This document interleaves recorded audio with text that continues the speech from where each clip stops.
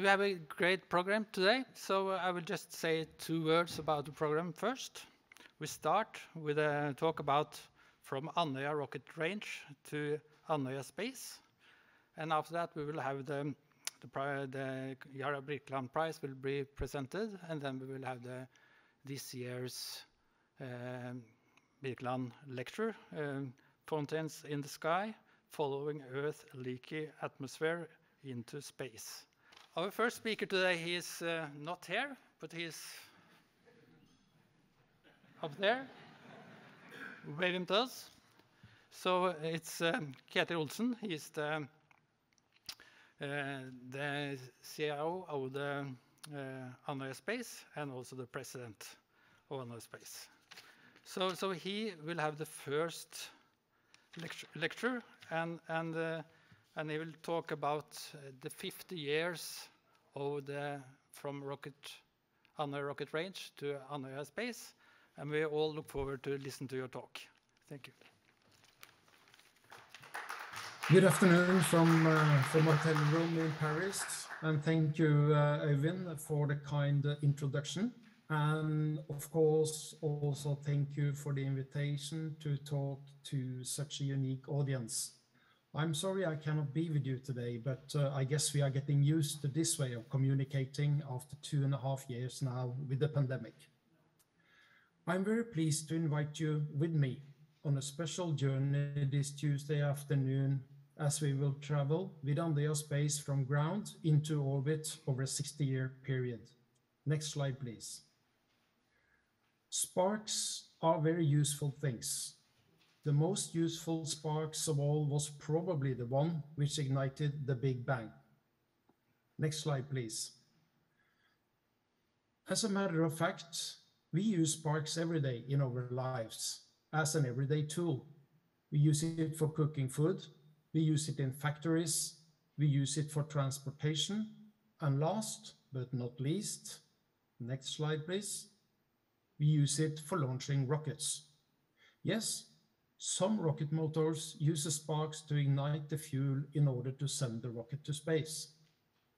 But there is another type of spark which is even more powerful and which facilitated Norway's entrance into space. Next, please. And that was the spark of an idea. More precisely, the idea of Christian Birkeland, which led to, as most of you know, the famous Terrella experiment, which kick-started a plethora of Norwegian research into space science like the aurora, how the sun affects the Earth, space weather, and so on and so forth. It enabled the creation of Andøya Space and over 2 Norwegian launch sites at Andøya and Svalbard for research rockets, which now has been operational in the name of science for 60 years. We've launched rockets and balloons, and we have flown aircraft and operated ground-based scientific instruments through all these years. Next, please. Andøya Space started as a cooperation between NASA and the Norwegian Defence and Research Establishment with the launch of the first suborbital rocket on August 18th, 1962. So just a month ago, we passed 60 years. The purpose of Andøya Space is to provide infrastructure for and facilitate technology testing and scientific research for commercial companies, the research community, and for public administration. Next, please. The aerospace island, with its ground-based instrumentation, technical infrastructure, great harbors, and a long military runway, provide excellent infrastructure to fulfill these obligations. Next, please. In addition to our heritage of 60 years and more than 1,000 suborbital scientific rockets, we now offer one of Europe's most modern and technologically advanced test sites for unmanned aircraft, military hardware, and technology testing. Andøya Space Defence is celebrating its 25th year's anniversary this year, and with a new and very challenging security environment and an ongoing war in Europe, we see an increased demand for these services from the national side as well as from our NATO allies. Next, please. At the turn of the millennium, we added Andøya Space Education to our portfolio. Yearly, we reach out physically to 6,000 students from kindergarten and up to PhD level to promote STEM, that is science and technology, engineering and mathematics, and to spread the word on space. Add another 60,000 visitors to our website and you see what impressive tool this is to reach out to new space explorers. We have a special relationship with the European Space Agency to arrange a student camp every summer where selected students from Europe and North America can come and be part of the program. The students will build their own payload and their own instrumentation, and at the end of the week, they will take on all roles and launch their own student rocket. How is that for a rocket scientist in Spain? Next slide, please. We are now taking this to a new level as we build as a Norwegian spaceport at Andøya to launch small satellites into orbit. In June 2020, the Norwegian Parliament made an unanimous decision to support Andøya Spaceport, and Andøya Space was in October 2021 given green light for the funding. In March 2022, the construction of the satellite launch facility began. Andøya Spaceport will act as a launch site operator, providing services to launch site operators.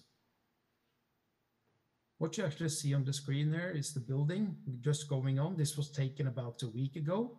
Up in the upper side of the picture, you can see the assembly, integration, and test building. And what you see in front is the launch pad. It's about 60 by 100 meters. And the construction in the middle there, there's actually what is called the flame trench, where we will actually launch or monitor, put up the rocket and launch from there. Next slide, please.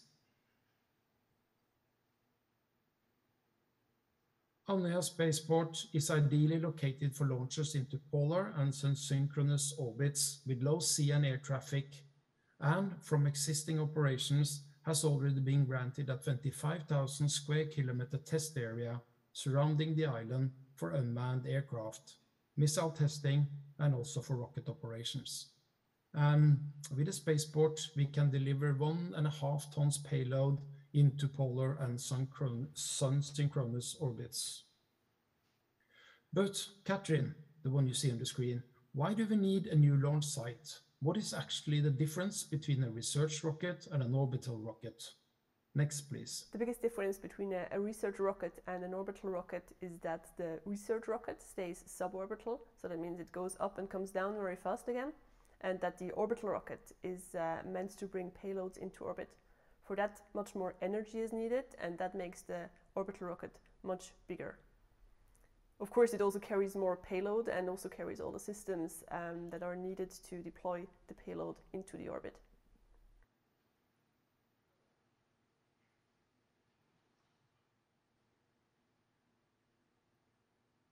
Next slide, please. We are currently working towards an initial operating capability, which will be the first launch pad with the needed support buildings and a temporary launch and mission control. We do this to be ready for the first launch in 2023. The launch pad you see here is built to the specifications of the German-based Isar Aerospace and their Spectrum launch vehicle. But our business case is more that of an airport. Andøya Space provides the airport, the runway, the hangars, and everything else, which our customers use to prepare their rockets for flight and then launch. That means we hope to host other rocket companies at Andøya.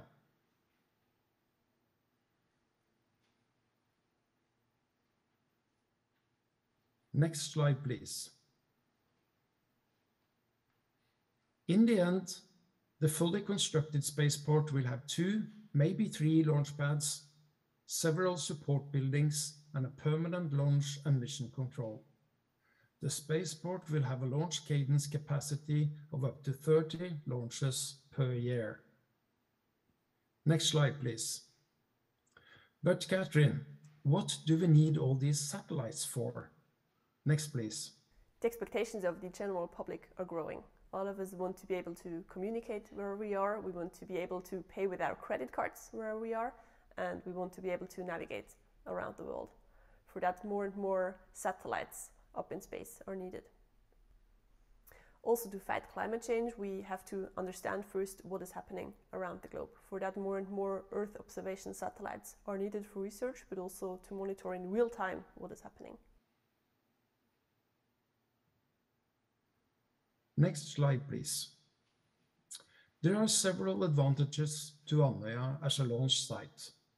When the launch vehicles fly out from Andøya, they are able to reach orbit without crossing the territories of other countries, and the first stage can safely be disposed of in the Norwegian Sea.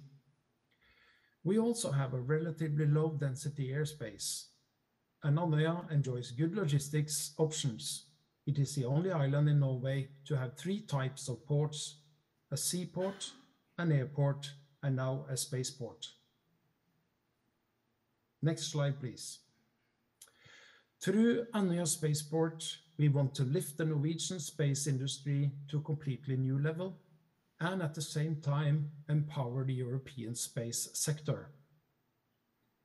Next slide, please. But we cannot do all this alone. We want you and others to join us in this effort. We want to facilitate new sparks of ideas in the future, so it is very important to us to establish the spaceport inside an ecosystem. We want everybody to contribute, to see possibilities, to invest, create new breakthrough technologies. An innovation center will enable students and others to invent, build, fail, invent again, build again, and then succeed. But we will also need services one not necessarily think of as crucial. At Andøya, the various launch teams need accommodations, restaurants, even hairdressers. Not me maybe, but the others. The launches will for sure attract people who want to watch the launch in person, and they too will need hotels, rental cars, and so on. The spaceport is and will be a Norwegian and European resource. Next slide, please. Norway has been at the forefront of auroral research for centuries, and the research spawned a highly capable science community that studied the phenomenon from the ground. In modern times, advances in rocket technology meant that the aurora borealis could be studied from within. The scenic island of Andøya, located in northern Norway in an area where the northern lights appear frequently, was chosen as the launch site, and on August 18, 1962, the very first Norwegian civilian suborbital research rocket took to the skies. From there, Andøya Space was born, enabling scientists to explore Earth's atmosphere. For 6 decades, Andøya Space has stood shoulder to shoulder with scientists, engineers, customers and partners in countless missions to explore the unknown, test new technology, inspire and educate the next generation explorers, and move our world forward. We are now ready to lift Norway's space industry up to a new level by building and operating a launch facility for small satellites. Together, we empower explorers.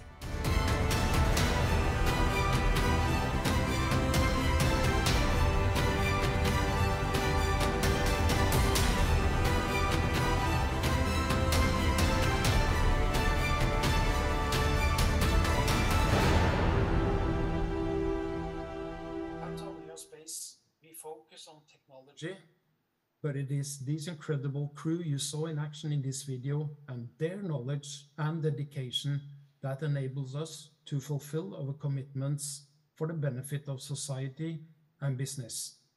Thank you for your attention.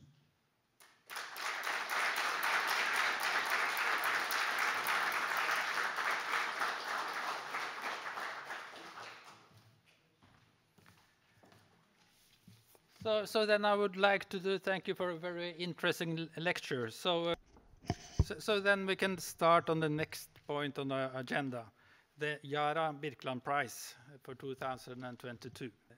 So I would like to give the floor to Per Knudsen. He's the Vice President of Technology for Yara International, and he will present this year's prize.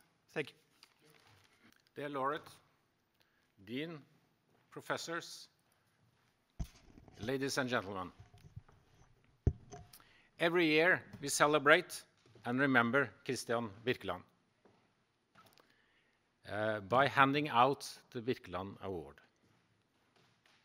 an award named after a remarkable scientist given to another remarkable scientist.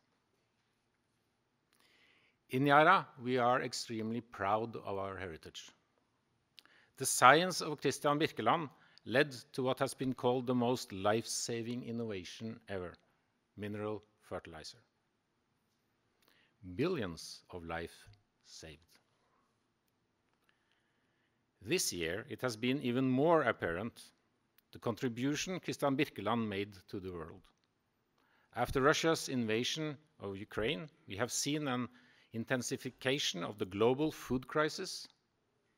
So far, this year, 400 million more people have become food insecure. And we have seen world leaders suddenly speaking about the importance of fertilizer and keeping food production high. And food security is only one of the challenges the world is facing. And if you add the climate emergency, the geopolitical instability, the world really has some incredible challenges.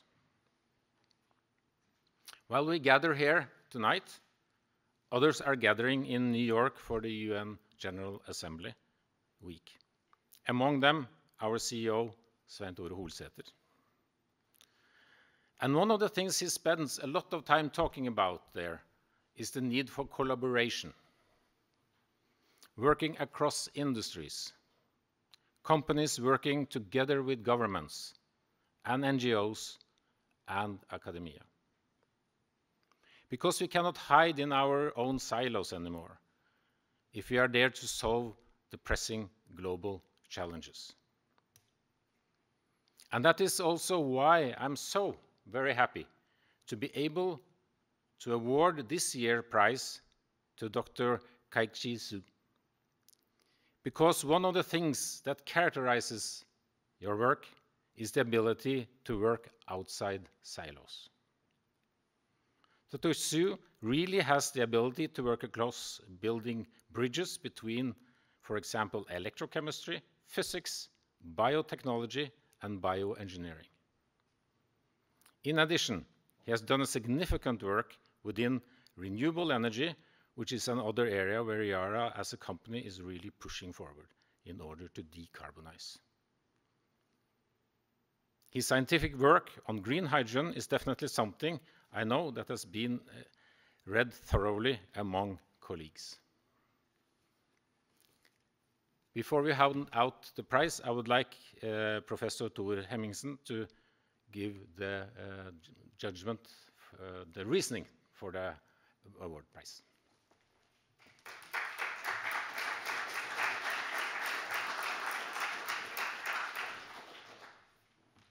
Thank you for being invited to this ceremony. You can hear me now. Yeah, thank you. The Yara Birkeland Prize for 2022 in chemistry is awarded to Kaiqi Xu for his PhD thesis titled Artificial Photosynthesis, Advanced Nanomaterials and Use of Biocatalysts, Research for Novel Photoelectrochemical Cells. Kaiqi Xu was awarded the PhD degree in May 2020 at the University of Oslo. His research was done at the electrochemistry group at the Department of Chemistry in the period 2016 to 2020. Under the supervision by Professor Truls Nordby and Dr. Antanasios Chatsikis. His thesis includes 5 papers published in highly ranked international journals, with Xu being first author of 4. Later, 5 more papers have been published from his work. Photosynthesis in plants is the basis for making energy in the form of carbohydrates from simple components as carbon dioxide and water with the help of energy from the sun. This process was discovered already in 1779 by Jan Ingenhousz.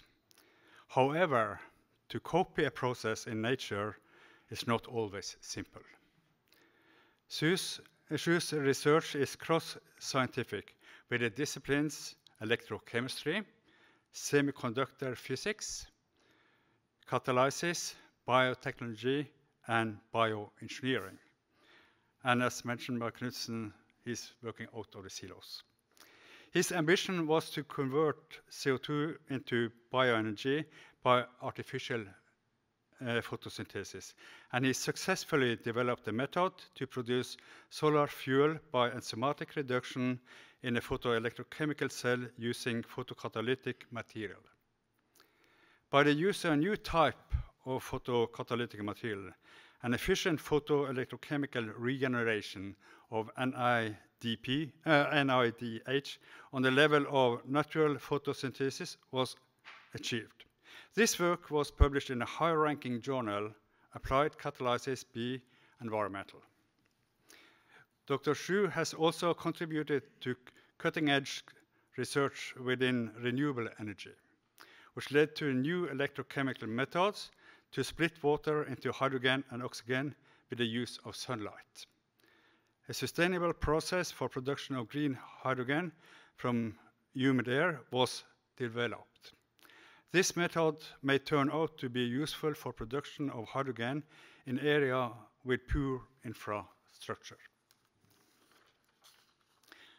8 candidates were nominated for this year's Yara Prize, and many of these theses are of very high level.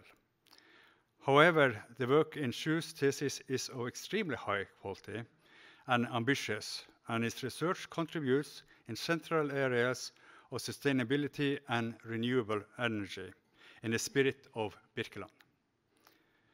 Xu's work is innovative, future-oriented, cross-scientific, including nanomaterials, biocatalysis, photoelectrochemistry, and sustainable, including artificial photosynthesis and green hydrogen production. His work is expected to contribute to new technology with artificial photosynthesis and within the production of solar fuels. We are looking forward to see the progress of this work. Congratulations.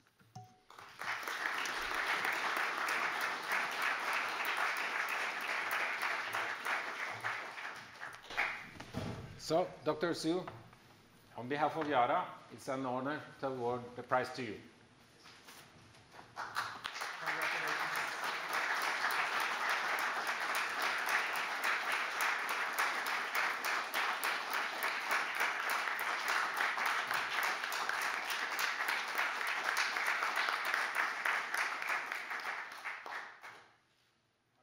Hi, I'm Kaiqi.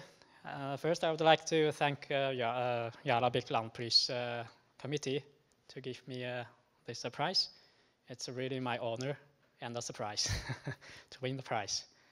It's mind-blowing to be here. I've been here twice. The first time I was brought by my supervisor, and it's the Odd Hustles event. So I saw a lot of nice scientists, like excellent scientists presenting here. And this is my second time, and I have no idea that it is my turn to give the presentation. So I really appreciated this chance. As already mentioned, my PhD work was about artificial photosynthesis. And now I'm working in hydrogen So I would like to introduce a bit about Nel. It is my company, and you can see it is an advertisement. So Nel is a faster growing company. We only work on green hydrogen production. So we develop new facilities, like mainly electrolyzers for green hydrogen production. And I'm working in the technology group in Nel, and it is located in Notodden, which is like 120 kilometers driving distance from Oslo. That's a bit far away. And this picture was taken from my office. So if you see through the window directly from my office, you can see this gentleman standing here. Now if I look closer, and he's Christian Birkeland. And this is the prototype of the famous electric arc device that, together with some other, they used it to fix nitrogen at that time to produce the first version of artificial fertilizer. So here is a small pathway. It's a shortcut to the lab in the technology group. So I use this shortcut every day when I was working. So then I pass by Birkeland every day. So it's very funny and fascinating to win the prize that named after person that you meet every day in the work. So it's really fun to me. Okay, as mentioned earlier, Professor Christian Birkeland is famous for his scientific research on the northern light. And my work is also related to light. It is full spectrum sunlight. So we want to utilize the sunlight and convert the sunlight into useful chemicals. Also, if we can convert CO2 and capture CO2 into sort of useful form, then it would be perfect. And then this process, nature does it already long time, and nature is the expert. So we want to we want to mimic the natural photosynthesis. And if we see the natural photosynthesis in an extremely simplified way, so it can be characterized in 2 steps. The first step is actual water splitting. So it is water electrolysis. This needs the energy from the sunlight. So when the green plant receives the energy from sunlight, it can crack water molecule and then produce proton and oxygen. Of course, in the meantime, it will activate a lot of enzymes, tons of enzymes. And with the help of the enzyme and proton, then CO2 will be captured and converted into useful form, for example, sugar or starch. And we want to mimic this process. Of course, it is the idea from my brilliant supervisor, Tor Hemmingsen. And this is the brilliant device. Of course, our ultimate goal is to have a 3-layer device. With the first layer, capture the sunlight and cracking water molecule. Second layer is the membrane that allow proton and electron to go through, while on the back side, it is loaded with catalyst that can do hydrogen production or do CO2 capture and reduction. So this is the ultimate goal. But when we started the project, we were thinking maybe we started with the first step, to water splitting and hydrogen production. So when we say that we want to utilize the sunlight and then do water splitting to produce hydrogen, then already we have 2 technologies that are commercially available. You can buy a photovoltaic and an electrolyte, for example, PEM from Nel, combine them together. Then you will produce green hydrogen from the sunlight. But what we were doing is that we merged these 2 together into single device. So then this first layer is a semiconductor. It absorbs the light from the sunlight, and then it is activated. It has the energy to crack water molecule into oxygen and proton, and in the same time, it produces electricity. So it is something like a photovoltaic or solar cell. We just make it into a smaller scale and then put it on the first layer. And then the electron will pass through to the other side, and the proton will go through the membrane in the middle. And then the proton recombine with the electron, and we produce hydrogen. So this technique is called photoelectrochemistry, developed maybe more than 40 years ago by 2 Japanese. And then we were still developing it. So it's a very long way to make it commercialized. And this is our first version of the device. the first layer, we choose titanium. It's the most intensely researched material, so it's a safe choice.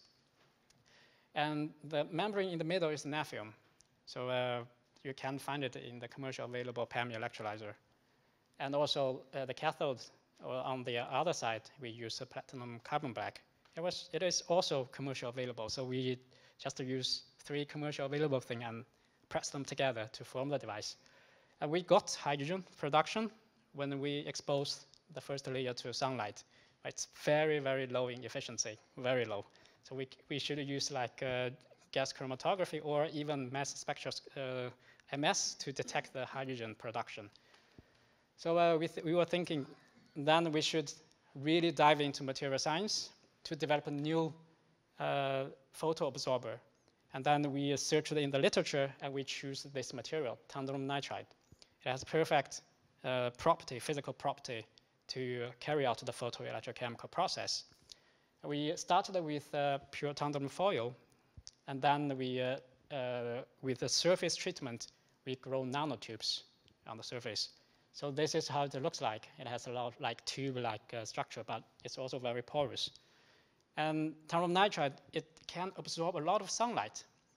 But the problem is that it has very low kinetics to convert to or to oxidize water. So the kinetics are very, very, very low. So instead, we need to put another co-catalyst on top of the tantalum nitride. And then we put another electrocatalyst called cobalt hydroxide on top of that to achieve very high performance. And by the way, this is the single nanotube that we took from our electrode. You can see that it's extremely porous already. And this is how it works in reality. I also have videos. And you can see that this is the light coming from in the front, and then it's bubbling like crazy. And then we collect the bubble here, and then we see that the oxygen is accumulated. So what is happening here is actually water splitting. And we put another like platinum mesh here, so then the hydrogen will be produced at this side. Those bubbles are actually hydrogen. So this material is really good, very high performance, but the stability is problematic. So we tried really hard to push the stability to a high level. When I say high level, it's like several hours. So this is the maximum I can go when I was doing my PhD.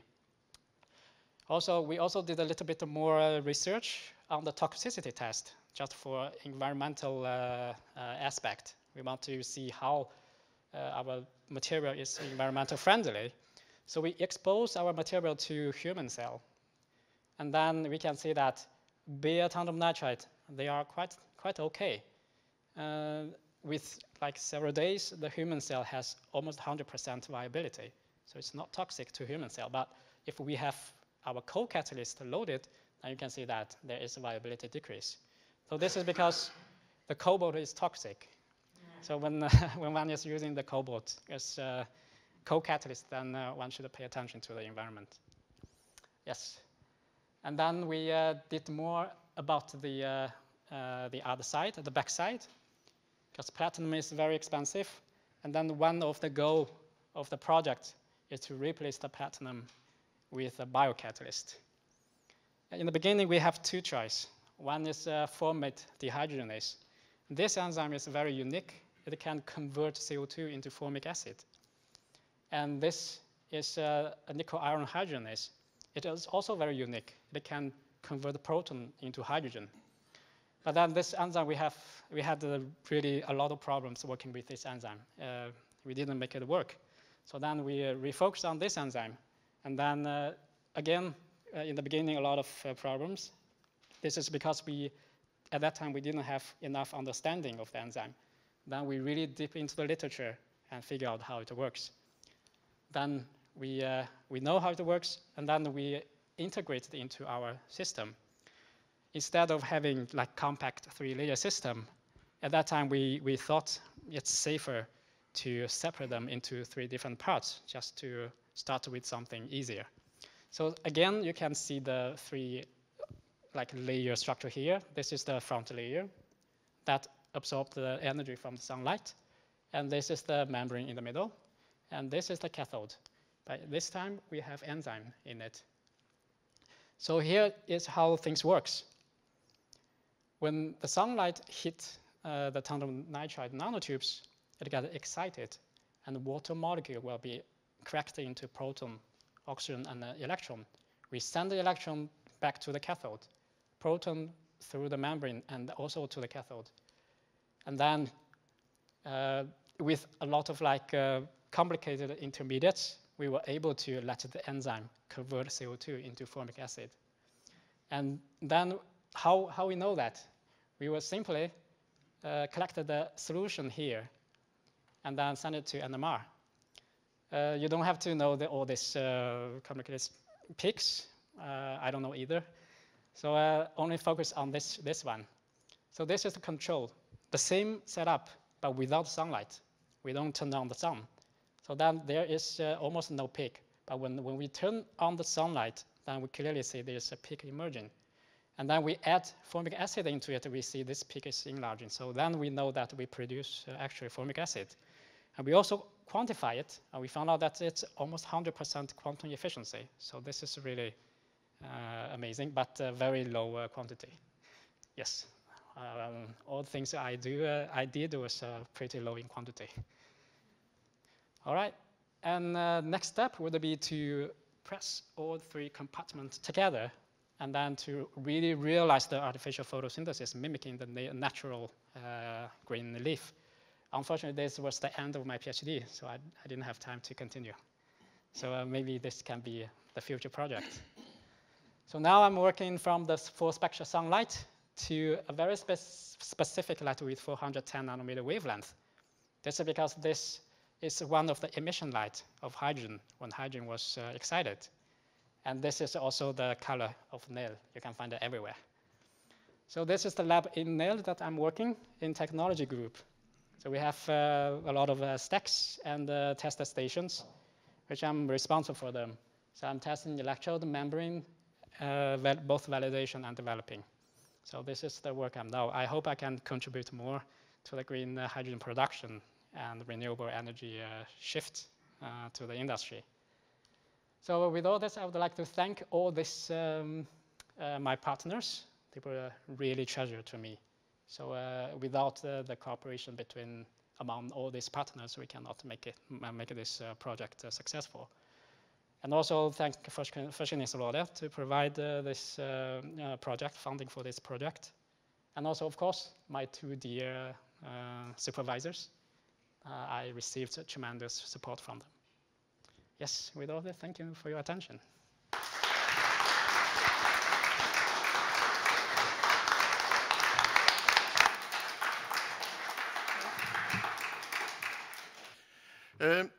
Distinguished lecturer, ladies and gentlemen, dear friends, it's a great pleasure to be here, as always. It's always a pleasure to take part in the Birkeland event. And so also this year, it's excellent because the lectures are excellent, the dinner is excellent, and the people are excellent. So really. Dr. Douglas Rowland, congratulations. Thank you for accepting the invitation and warm welcome, of course. And before presenting Dr. Rowland, I would like to take you a little bit back in time to another distinguished scientist, the scientist that we are also honoring today, Christian Birkeland. And my office in the center of Oslo, my second office, it's in the center of Oslo. That's the same building where Christian Birkeland was walking around a long time ago, and it's really something that you feel in the heart from time to time. He was one of the greatest researchers and innovators ever, and a professor of physics at the University of Oslo. His life and work continues to excite us and interest us, I think, more than 100 years after his death. Birkeland was the first scientist to realize that northern lights had something to do with electromagnetic storms on the sun. And he was responsible for 60 new patents for everything from margarine and caviar to the electromagnetic gun cannon, which was more important, I think. And he was behind the fantastic invention that enabled making fertilizers by harvesting nitrogen from the air. The discovery was the basis for the establishment of Norsk Hydro. In today's language, we would say that Norsk Hydro was a spin-out of the University of Oslo, of course. But Still, his main interest and motivation was basic science. And to some extent, he did the innovation in order to get money for his basic science. He pioneered a new modus operandi by combining theory with experimentation, simulation, and calculations, and he laid foundations for much of the modern research conducted in the field of space and solar physics. Birkeland was one of the first space scientists and continues to inspire new generations of students and scientists. One of them, I believe, is Dr. Rowland, this year's Birkeland lecturer. Dr. Rowland earned his PhD in physics from the University of Minnesota in 2002. You have worked on NASA Goddard Space Flight Center since 2003, currently serve as the chief of NASA's laboratory for the Ionosphere, Thermosphere, and Mesosphere physics. And your scientific research uses sounding rockets that probe the Earth's upper atmosphere from 100 to 1,000 kilometers altitude, and is motivated to understand variations in the space environment that are, of course, of large importance for understanding how the world is put together, but also how this can impact human society and technology. Since 1998, you have been involved in over a dozen of different rocket missions to study phase phenomena, taking rockets to Alaska, Marshall Islands, Virginia, but here today, even more important, to New Olsen and to Andøya, of course. That's important. And I had been the pleasure to be to Andøya and see the fabulous, system that we have at Andøya. And that's really something that we should be proud of. If you haven't been to Andøya, you have to go there. And your field of study, aurora, lightning, host of other fascinating phenomena in the Earth space, of course. In 2013 and 2018, you led the Visions and the Visions 2 missions to study the processes that heat Earth's atmosphere and eject it into space in atmospheric fountains. And that is what we're going to hear more about a little bit later. The Vision 2 rocket mission was a core part of the Norway, US, Japan sounding rocket program named the Grand Challenge Initiative CUSP. And the GCE CUSP, which came, I believe, after the Norwegian initiative, was the biggest scientific rocket program ever, with 12 sounding rockets launched from Svalbard and Andøya from 2018 to 2021. And Dr. Rowland, you were and is a key pioneer. We are a key person in the success of the GPI CUSP project, which was a game changer also because you went from having single rockets to having multi-rocket missions. So dear friends, everything connects to everything. In his presentation earlier today, Ketil Olsen presented what was going on Andøya in a presentation called Science and Technology, Andøya Space. He took us through the advancement of technology for space studies at Andøya facilities, and it's really extraordinary. I had the chance to visit Arne, Hjalmar, and Ketil this summer and see some of this, and also seen the beauty of students really eager to launch rockets from Andøya Space Station. That's special. In the Birkeland lecture, Dr. Rowland will present the scientific results of his work with sounding rockets. So Dr. Rowland, we are happy and honored that you're here and are looking forward to your lecture, Fountains in the Sky, Following Earth's Leaky Atmosphere into Space. The floor is yours, and we are looking forward to that.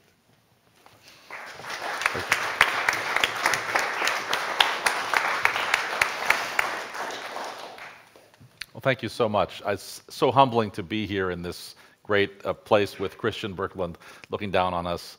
I remember when I was in Minnesota in the late 1990s, early 2000s, Alf Egeland would come, and he would come to Augsburg College and University of Minnesota and just tell us all about the great things that Christian Birkeland had done. And I would never have guessed that I would be here 20 years from now. Very humbling experience, so thank you. And thank you to the Birkeland Committee, and to Jørgen Moen, and to Jan Holstedt for really showing a great side of Oslo and giving us a good chance to explore and visit everyone. And I really look forward to talking with more of you following this talk. So my presentation is is called Fountains in the Sky, and what I'm going to tell you about is something that's been known for a long time, but that we're getting some more recent insight into, and that is the fact that Earth's atmosphere is slowly leaking into space. It's being heated by the aurora, Christian Birkeland's one of his many regions of study, and it's being shot off into space. Not to worry, we have billions of years of oxygen left on our planet, but these same processes may be happening at Mars, at Venus, at exoplanets throughout the galaxy, throughout the universe. And it may, in fact, determine whether those planets are habitable or not. So this is a very important fundamental process that occurs everywhere. And it has many ties to Birkeland's work, which is why I'm very happy to be here to talk to you about it. So we usually think about the space, the region above us, as being empty. And when you go above the troposphere, where we live and breathe, the stratosphere, where we fly our airplanes, we still have much atmosphere there. It's plenty of atmosphere. It's enough to support the aurora. It's enough to support electrical currents. And it's enough to produce a drag on the International Space Station and satellites that are there as they fly through this region. They have wind resistance because there's still atmosphere there. And that atmosphere continues all the way up beyond 650 kilometers. And a portion of it becomes ionized, the ionosphere. Space is just far from empty, and this was one of Birkeland's fundamental insights, was that before he came around, people thought this was a vacuum.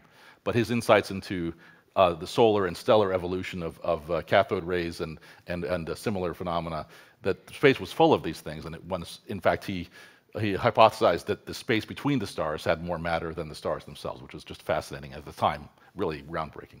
And so it's true, and this is something that we want to study, is how do those gases get to outer space? Some of them come from comets, from other sources, many from the sun, but importantly, some from Earth itself.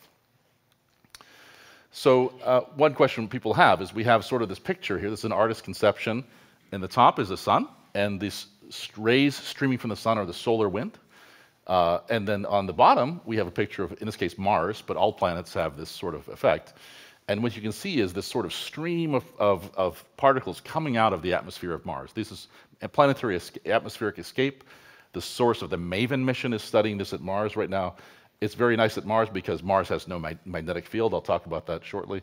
But the idea is that the solar wind comes in and strips the atmosphere from Mars, and has been doing so for billions of years. And so what once might have been a lush planet with water and a breathable atmosphere and possibly life, now has a very thin atmosphere that is only 1% that of Earth's. And this is one of the major reasons why. The fact that it has a very low mass and thermal escape occurs, but also the solar wind can strip away the atmosphere. So we want to understand how that works and what does it mean for life here on Earth and elsewhere in the universe. So thermal escape, I mentioned, this is a very simple process where if you have a gas that is at a certain temperature, some fraction of the gas, if it's got a distribution, will be at a very high velocity, and if it's at escape velocity, it will then leave the planet. And so this happens for very light species at Earth. It happens for heavier species, even at Mars, because it's a smaller planet.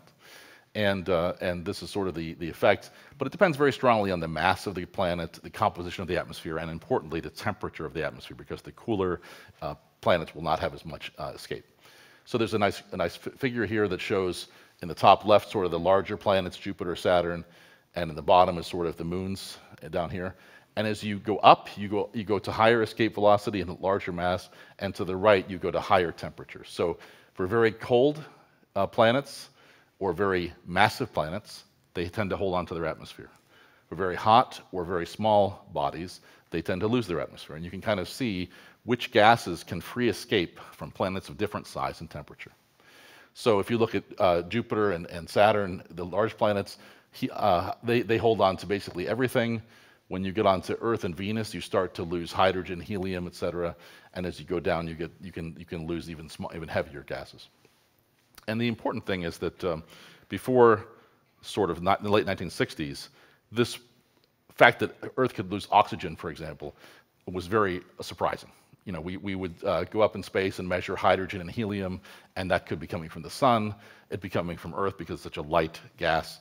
When oxygen was discovered around Earth with a single electron missing, O+, it was clear that was coming from the Earth and not from the sun, because if it come from the sun, it would have a very high charge state. So that was a very big surprise. And in particular, it was a surprise because the Earth's atmosphere, the oxygen ions that are there, are around 0.1 electron volts. They're about 1,000 degrees Kelvin. And when they're observed in outer space, they have energies ranging from 10 electron volts to 10,000 electron volts or higher. And so that's a huge energization you have to take place in that region. And in particular, getting from the 0.1 electron volt to 10 is what you need to get to escape velocity for oxygen. So to get out into space, you need to energize by about a factor of 100. And so when you look at all those processes, the question is, how does that happen? Well, how did that oxygen gain that much energy? And if it was just thermal escape, we wouldn't see nearly the amount that's out there. So we have these studies for the last, I would say, 60 years almost, of how does that oxygen and other heavier gases like nitric oxide and molecular nitrogen, how do those get energized and get kicked out into space and leave the Earth? And the answer is related to what I showed you before. If it was just thermal escape, the oxygen would be bound. But because of the solar wind and the plasma and the electric and magnetic fields in that gas, there are plasma processes that can energize those ions, energize them to very high energies and kick them out. And again, this is something of Birkeland's insight, was that gravity, many people thought that only gravity was the most consequential force in the universe.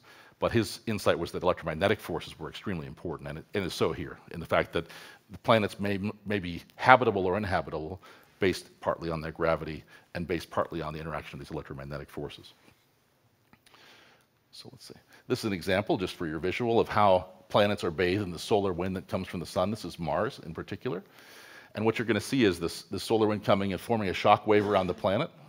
And then what you're going to see is the resulting ions being kicked out by the solar wind effect. And that's a much larger atmospheric escape or leaky atmosphere than you would see if there were no solar wind, if it was just the sunlight shining on the planet.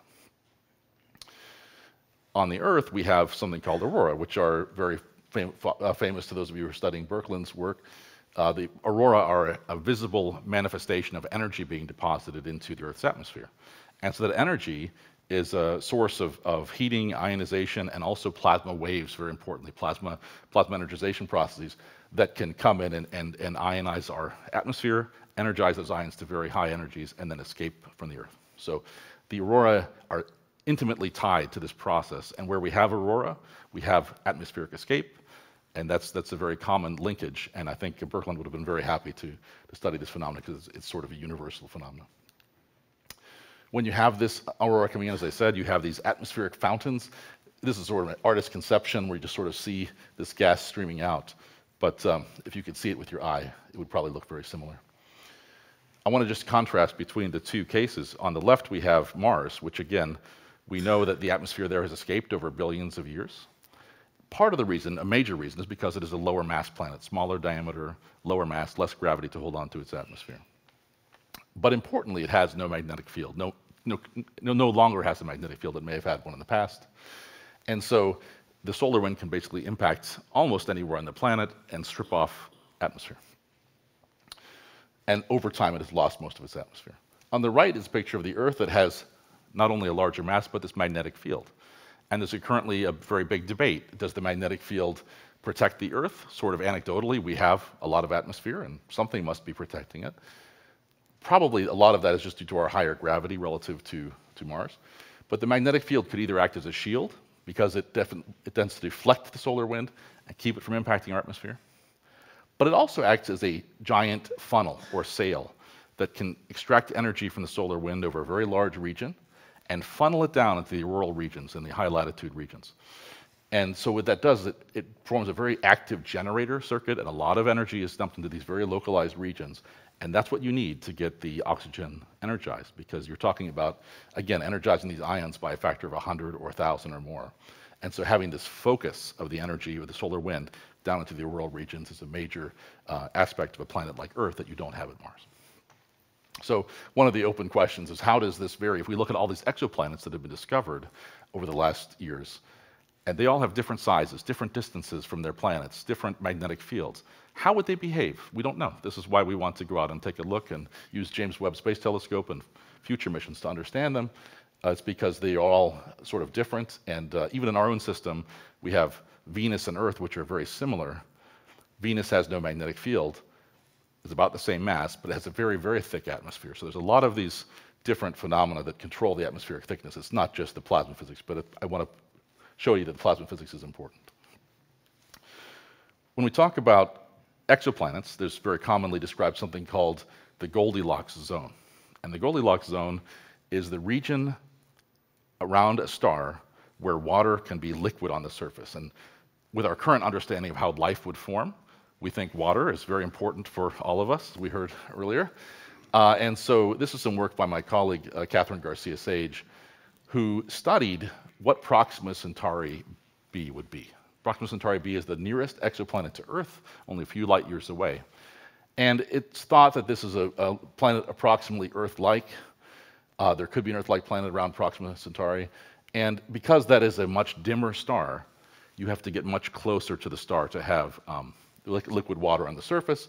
But it happens to be that Proxima Centauri b is in that approximate range of the Goldilocks zone. So we might think, let's go study that. Let's go put the James Webb Telescope on Proxima Centauri and look for Earth-like planets, look for water signatures, and see what we can find.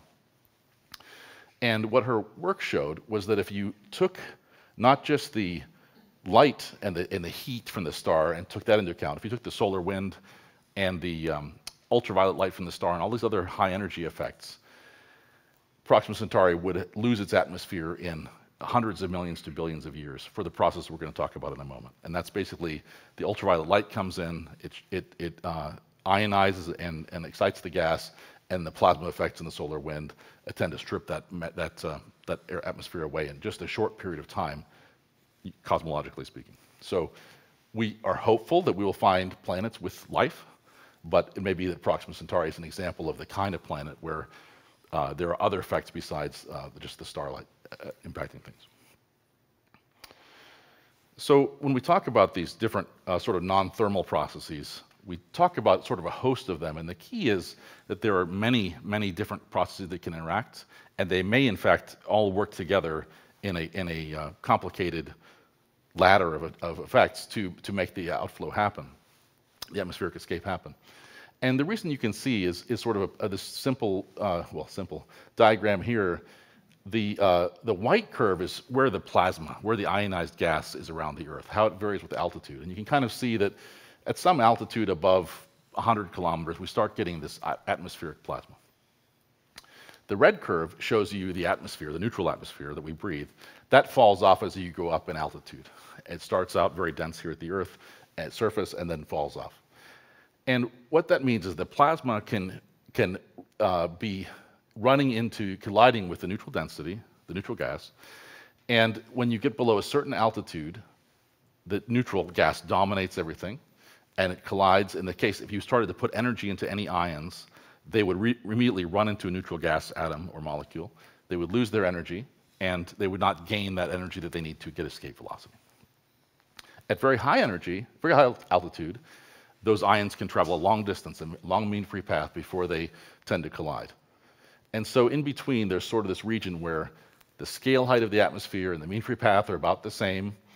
And then if you start to put in energy at that location, you can get the ions to go a long way. So they can escape away from the Earth. They can also do that if you put the energy in high altitude. But the key is most of the ions are in this region near where that transition height is.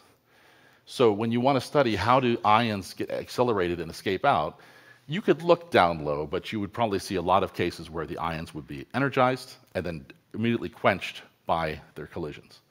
If you look up high, you would see lots of acceleration processes, but you wouldn't have a lot of ions around to accelerate. So there's sort of this sweet spot around 500 kilometers, it varies, where you have a lot of ions around and they can be efficiently accelerated long distances. So that's sort of where we're focusing. I'll show you that in a second.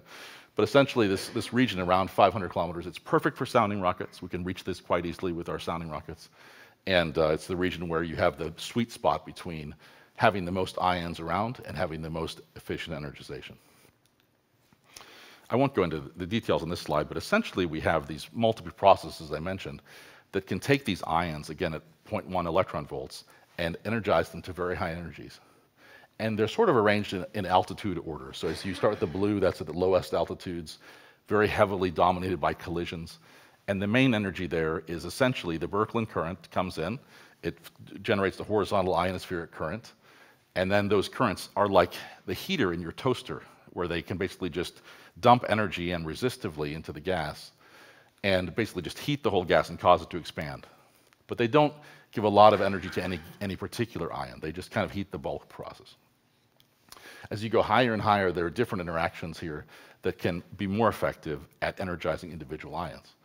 And in particular, the one that is the most efficient, I guess, is this top one here, this wave-particle interactions. These are unique to plasma phenomena. You don't have them when you don't have the electric and magnetic fields in the gas. They tend to be a wide variety of different waves, ranging from Alfvén waves that Hannes Alfvén discovered, and he probably spoke about here in 1987, the beginning of the Birkeland lecture, all the way to higher frequency waves that we'll show you in a second. So this range of processes as you go from sort of 100 kilometers up to several hundred kilometers and then higher, this is sort of how things go. And the reality is we don't know which processes happen, or which ones happen when, how they couple together to produce the observed flow. What we know is we see high altitude atmosphere escaping, and we see different energy sources coming in, the aurora coming in that region, but we don't quite know how all these processes couple together. Do you have to have a lot of heating in order to get escape? How do the waves vary with altitude, and so on? So there's a lot of open questions about how these processes combine together, and that's currently a subject of much research. So we had this mission, Visions 2, that was mentioned, and this is our sounding rocket mission that we launched in 2018 from Ionosphere. And the purpose of Visions 2 was to learn how atmosphere is heated by solar wind interactions and escapes into space. And we went to a place in Ionosphere that has access to Earth's magnetic cusp. I'll show you what the cusp is in a second, where the aurora is shooting electrons down into the atmosphere.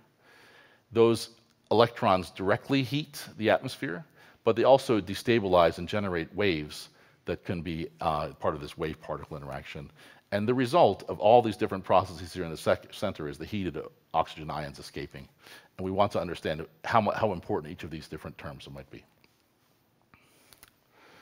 So this rocket mission is, NASA and the Norwegians have done together many rocket missions, and very exciting ones. This is one of the more recent ones, and that's 4 years ago. And what we did was we launched two rockets from Ionosphere.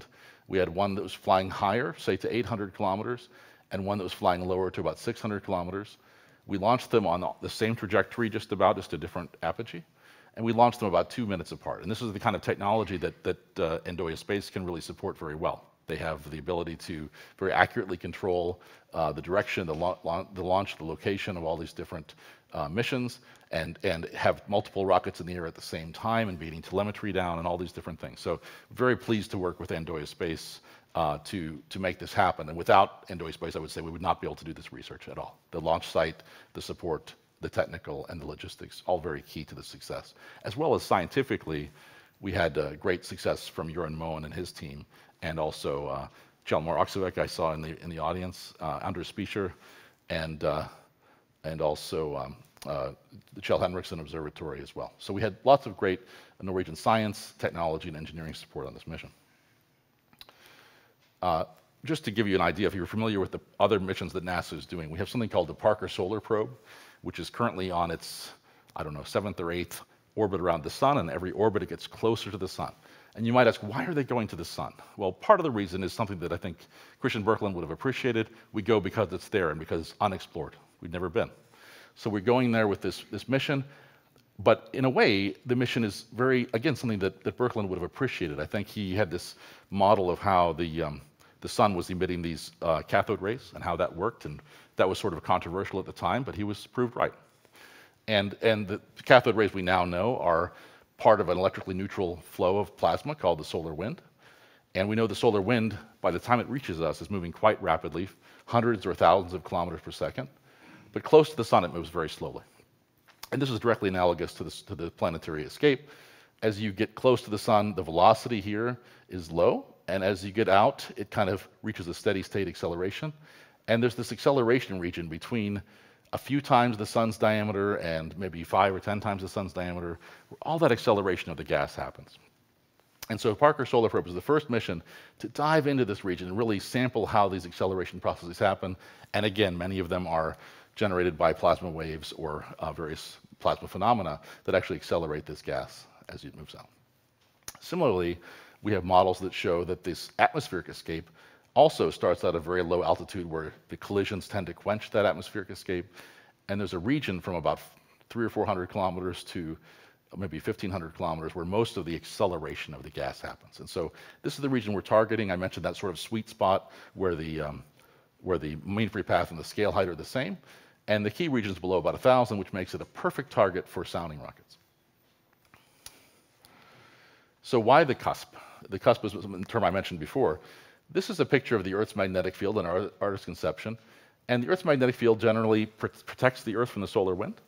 But there are these regions in the poles, North and South Pole, where there is a weak spot in the magnetic field where the solar wind can basically enter directly and impact the atmosphere. And so the reason that's very important is because we have aurora everywhere at the high latitudes. We have night side aurora, and which is what we're used to. We're seeing this green aurora that happens. And that's maybe primarily what Christian Birkeland studied. But we also know that there are aurora that occur in the daytime. And those aurora are under the magnetic cusp. And this is the result of this solar wind plasma coming in directly and interacting with the atmosphere.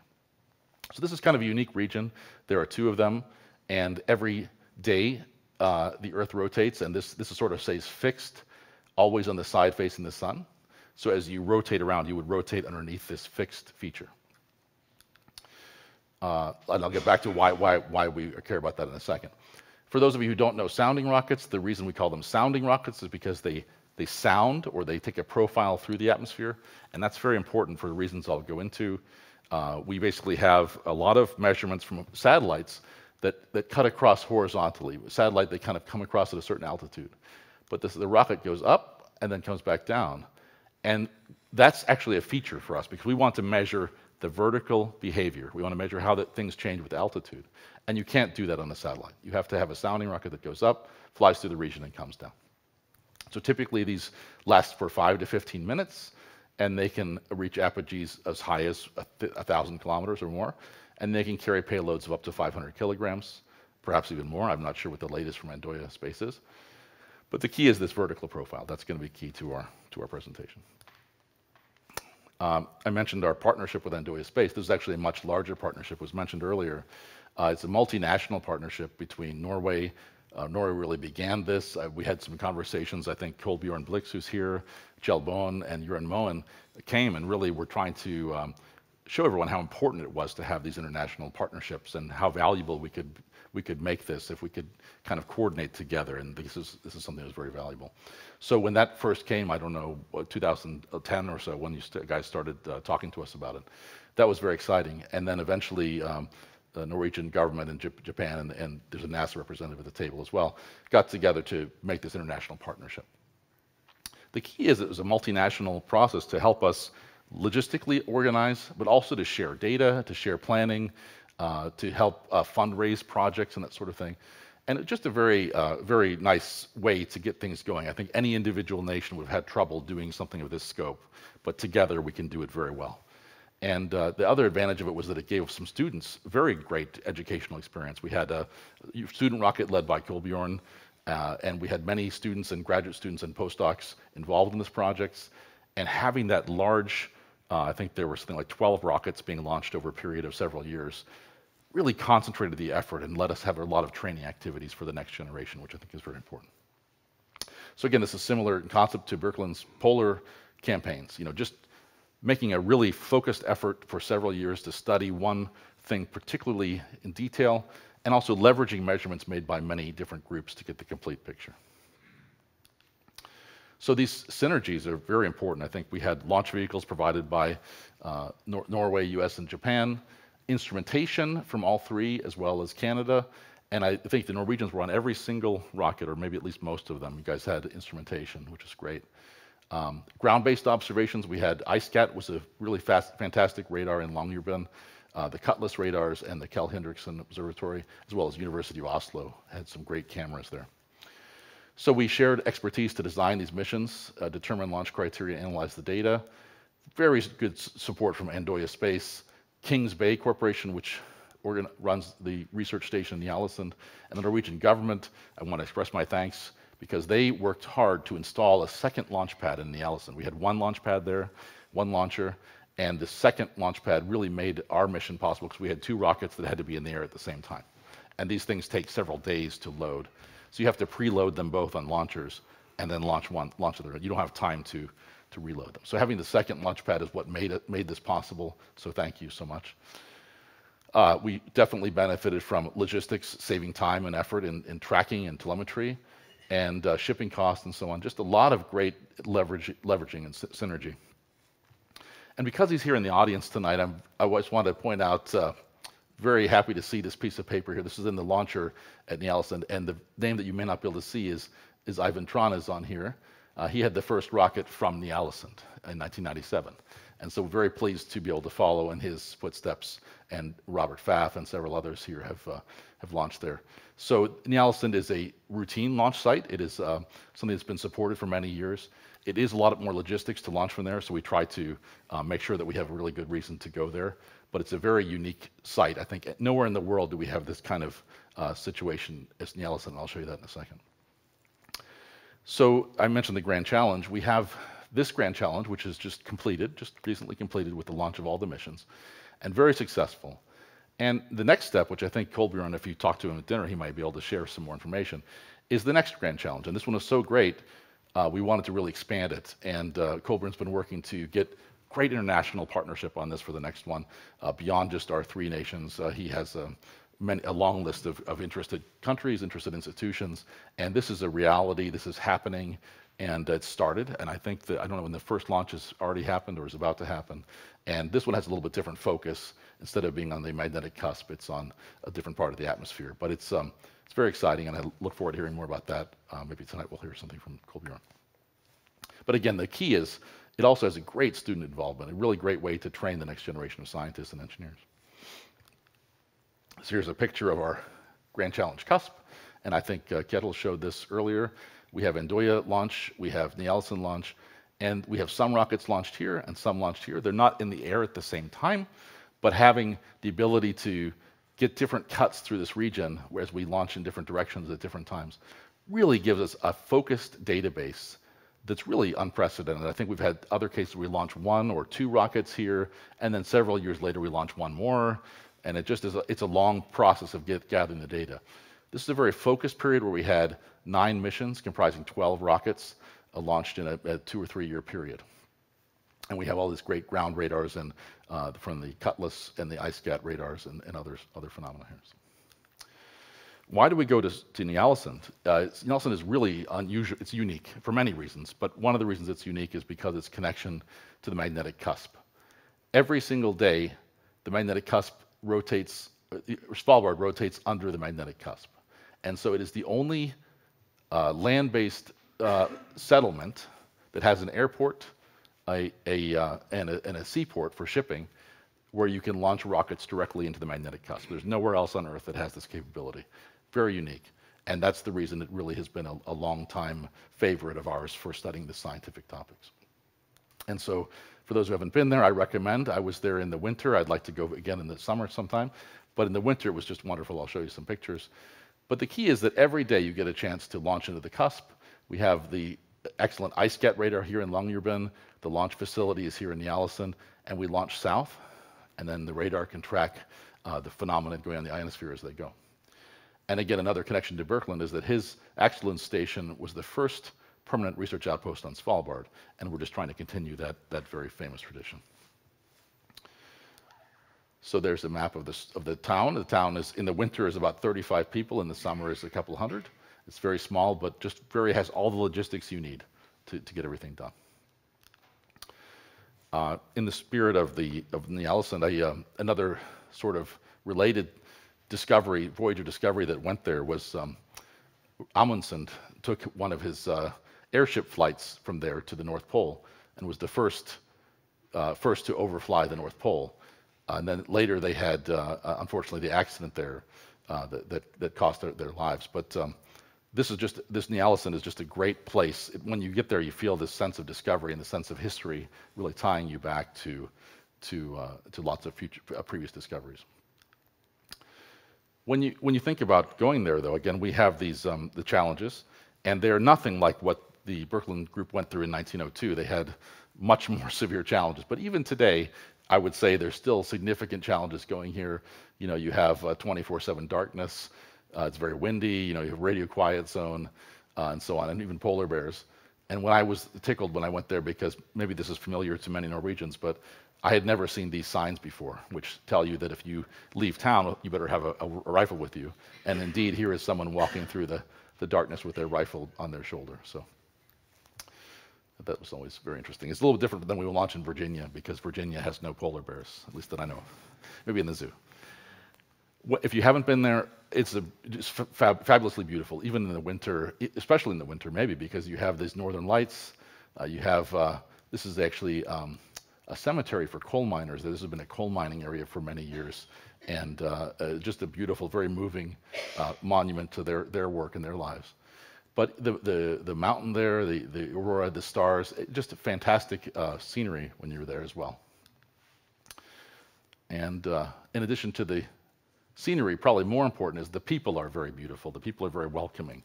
We were there for 5 weeks, and there were maybe 35 people overwintering in the research station. We brought another 35. So you can imagine it was kind of a party for a month or so. And every night, this is the calendar while we were there, every night there's something going on, hockey or a different quiz bowl or something.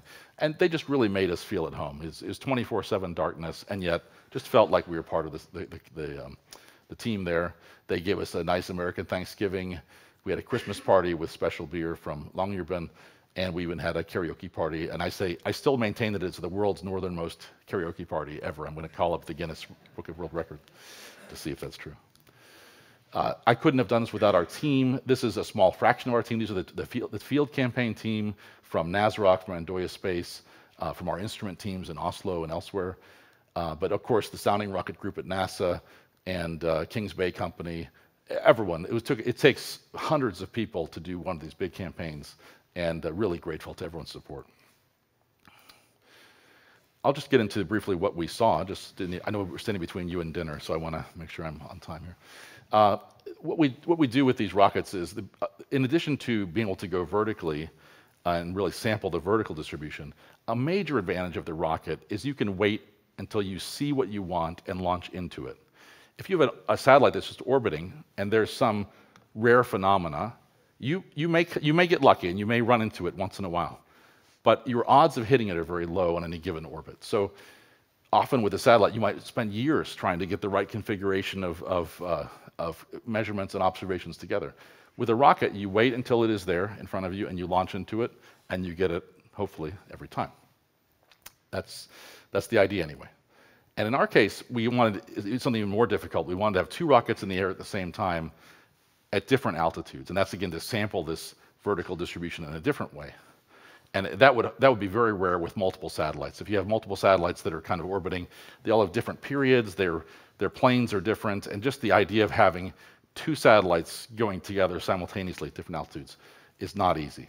With the rocket program and the support of Andøya Space, we were able to do this quite nicely, and it's just a really great opportunity. For those of you who haven't done the rocket work in this way, one of the key things we do is we wait and we watch the solar wind and we watch the radar. And so I had sort of 2 displays. One was this upstream space weather buoy. I talked to Paul Brecka earlier. He mentioned SOHO. SOHO and other missions are up there about 45 minutes upstream. They give us a constant read on what the solar wind is doing. That solar wind that I mentioned before is one of the things that strips away atmosphere from the Earth. And in particular, the magnetic field of the solar wind, as it rotates between pointing in the same direction as Earth's field, that doesn't transfer very much energy, so you don't have very much atmospheric escape or auroral activity. But when the magnetic field of the solar wind goes negative or southward, and it's oppositely directed to the Earth's magnetic field, then you get a lot of energy transfer, a lot of aurora, and a lot of atmospheric escape. So you can imagine what we're doing a lot of the time is we're waiting, we're watching the wind, making sure the surface winds and the rocket can be launched. But even if that's true, we have to wait for the energy to come in and really drive the aurora activity. And so we watch this upstream buoy, and we can see this on the internet. We can watch it kind of trailing along, and then suddenly dive southward. And when this is happening, you're building up energy, you're building up aurora in the region where we want to study. Simultaneously, we were watching the radar, and so I remember Chelmar and Yara and others were watching the radar to tell us, okay, this is what we think is happening. coming into the Earth's atmosphere. But the radar, the ice cat radar, really tells you what's actually happening locally where you are. So it's actually able where you can sort of see these invisible processes. Where is the cusp located and how is it putting energy in? And so the combination of watching this and trying to guess, okay, this went south. And if you imagine you're watching this, you don't know if it's going to continue on south or if it's going to pop back up as it did in this case. So it's a lot of tension, a lot of 10 or 15 of us scientists standing around in the corner, staring at a big screen, trying to decide what's going to happen. Should we get ready? Should we not get ready? And a lot of questions like that. So I mentioned the radar. This is actually a very powerful radar. They're actually building an even more powerful one in Longyearbyen, but this is the current version. Chalmar was able to supply this beautiful data. They have two dishes. One looks straight up, and one can be steered. And we had it looking down where the rocket was going to fly. And so this first one looks straight up over Longyearbyen. And what you can notice is this panel here. This is the electron temperature, which is an indication of when the cusp is over your head.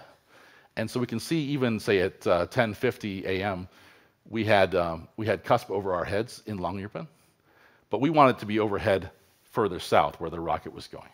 So Chalmar parked the other radar dish looking where the rocket was going to go, and we could see here that the temperature became enhanced where the rocket was a few minutes after 11. So that's about when we decided to launch. Remember, Chalmar and Yara are sitting there trying to figure out, should we go, should we go?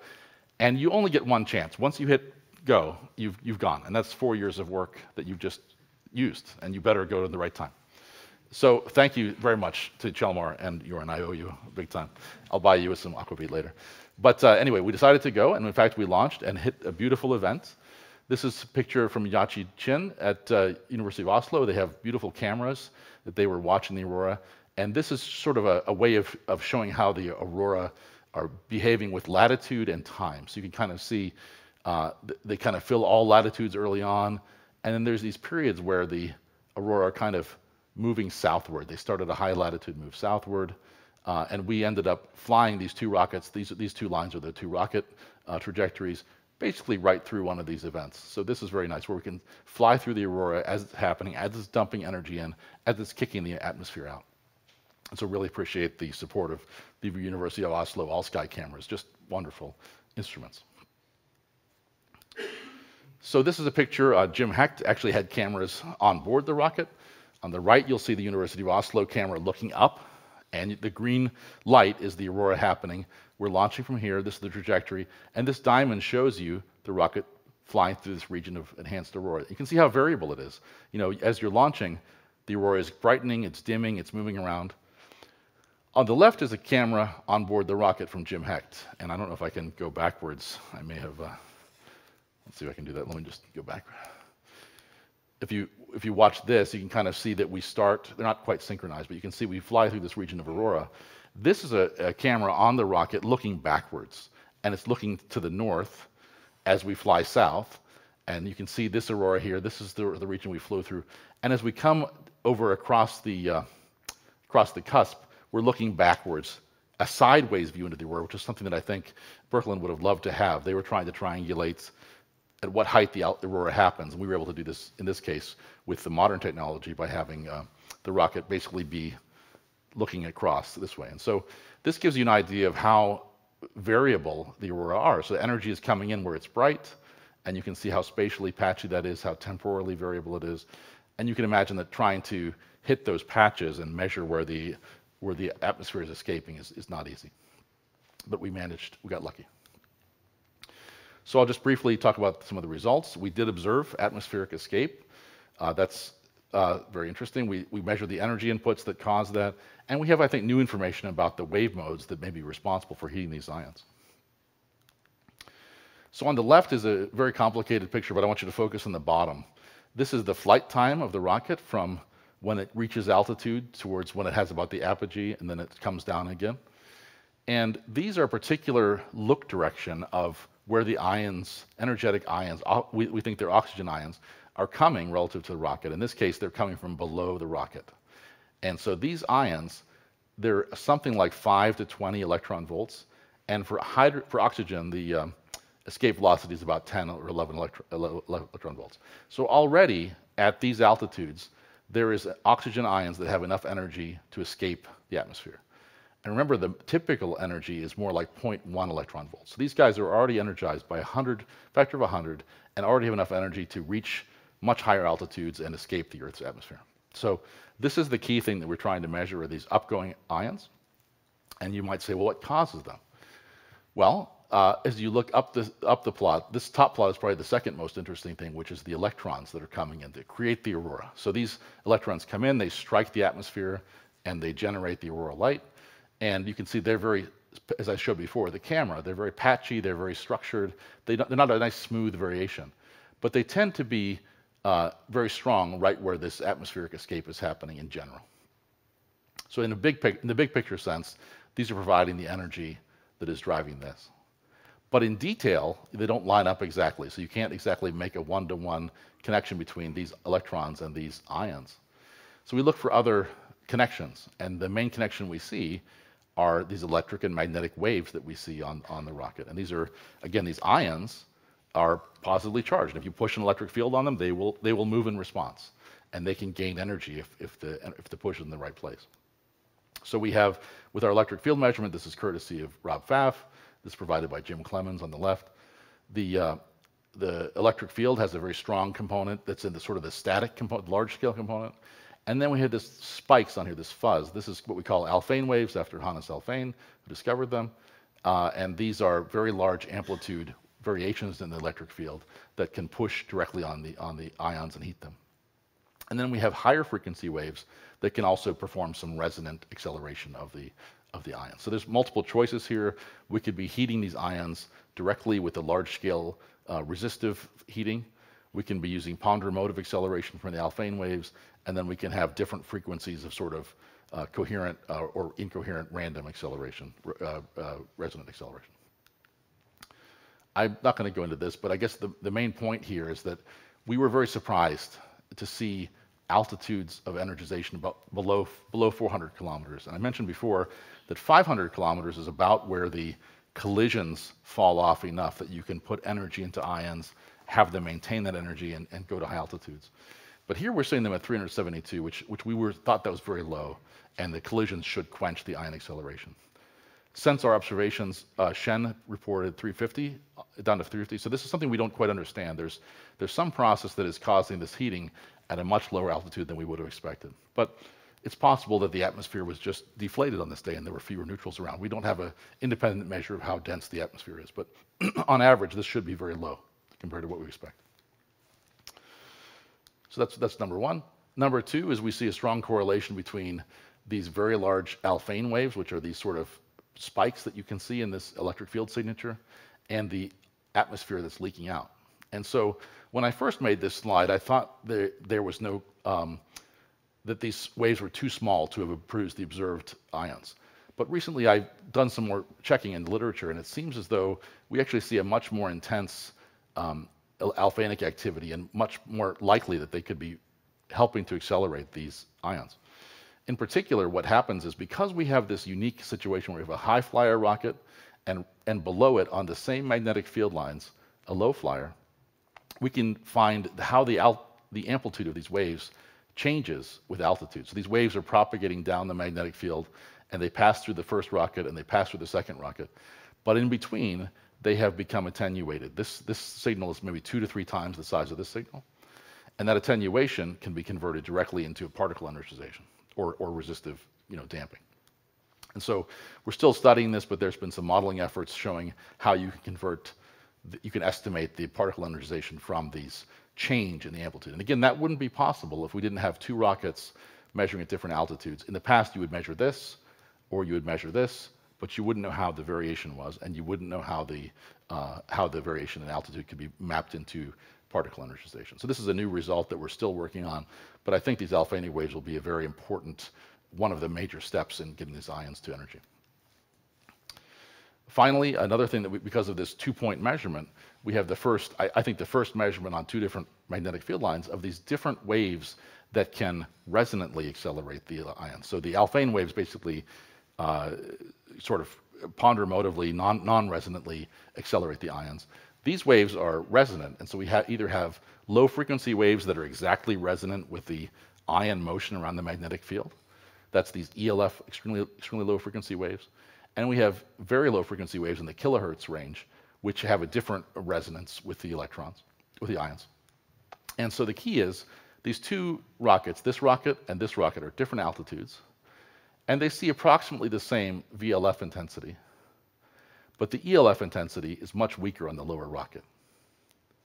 And yet, the lower rocket is the one that's already seeing energized ions at its location. So the way to think about this is you have a process that is occurring at or below the lower rocket that's energizing these. And if you look at this is sort of circumstantial, but if you look at these, the ELF waves are much weaker here. So the ELF waves might be responsible for further energizing the ions once they reach high altitudes. But in this case, it's circumstantially possible, at least, that the VLF waves are more important in this particular case. So we're still looking into this to try to understand this. But again, this fact that we have this measurements at two altitudes, only possible with sounding rockets, only possible to do this at Ny-Ålesund, where the cusp is. I think this kind of a unique data set that will shed a lot of light on how these processes energize the ions. So that's all I have, essentially, that we have very exciting measurements of this ion acceleration at very low altitudes, very surprisingly low altitudes. We see three possible mechanisms that could have achieved that ionization, energization. The alphanic activity is a very strong gradient with altitude, and that can provide a net upward acceleration. And then we have ELF and VLF wave power, again, measured at 2 points, and we're circumstantial evidence that the VLF acceleration may be more effective here. So we have further studies that are needed to understand how the altitude information that we have from Visions 2 lets us better correlate these global models, the alphanic activity, the ELF and VLF. And we want to tie this back to the universal phenomena of atmospheric escape. How do these waves occur on Mars or on other planets? And how common are they? How common is this configuration? And how can we model what might be happening in other exoplanets in our galaxy or in our universe? That's all I have. Any questions? Thank you.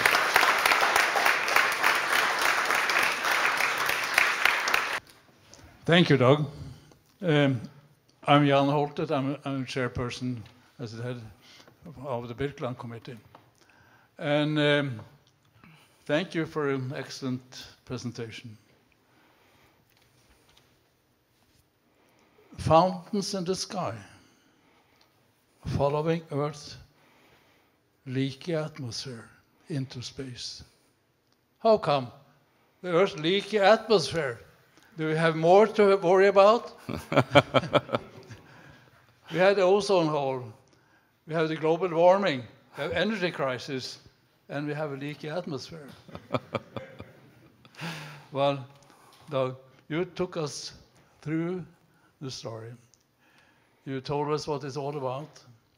You told us about the vast effort made by multiple sounding rockets from Andøya, from Svalbard, and you showed us data and made some what will this mean? And then you ended up with more questions to come. We're not at the end. But I will start here. Are there more questions? Are there questions? Paul. Yeah, thank you for an excellent talk. When you go up there preparing for the launch, every day waiting and waiting, how long does it take you to prepare the launch every day, to sit wait? And then maybe you mentioned it, how fast can you launch when you see what you're waiting for? I think I saw 1 to 2 minutes something. So the question was how long do we wait on any given day, and then how long quickly can we go? Fortunately, we have very expert sounding rocket engineers and technicians at NASA and Andøya, and they really know their stuff. And so usually what you do is you spend 3 weeks or so putting the rockets together, putting them in the launch range, testing them, getting them all ready. We run through a bunch of dress rehearsals just to make sure everything works, because every rocket is different. It's all a little bit custom. But after a while, you get into a habit and routine. I would say once we're up there, then every day we arrive something like 3 hours before the launch window, maybe 4 hours. And they're busy, they have to, maybe in this case, raise the launcher up, arm the rockets, do that sort of thing. That can take several hours. And then what we do is we start our countdown, and you can go all the way through those several hours. And eventually we hold at T-minus 10 minutes before launch. And then typically we can wait there forever. We can wait there all day because we're not on internal batteries. We're not using any resources. When we want to get ready, if we see something happening, like all of a sudden Chalmar calls and says, hey, the radar is showing some exciting stuff, we might count down to 3 minutes. At 3 minutes, typically, that's where we go onto the internal batteries of the rocket, and we can't wait forever because they would drain the batteries. So we can wait there for 20 minutes or so. So it's about 3 minutes from, but even then, 3 minutes, then you launch, it takes you about 3 minutes to get to altitude. So it's kind of a game, and with this cusp, it's very dynamic. It moves around a lot.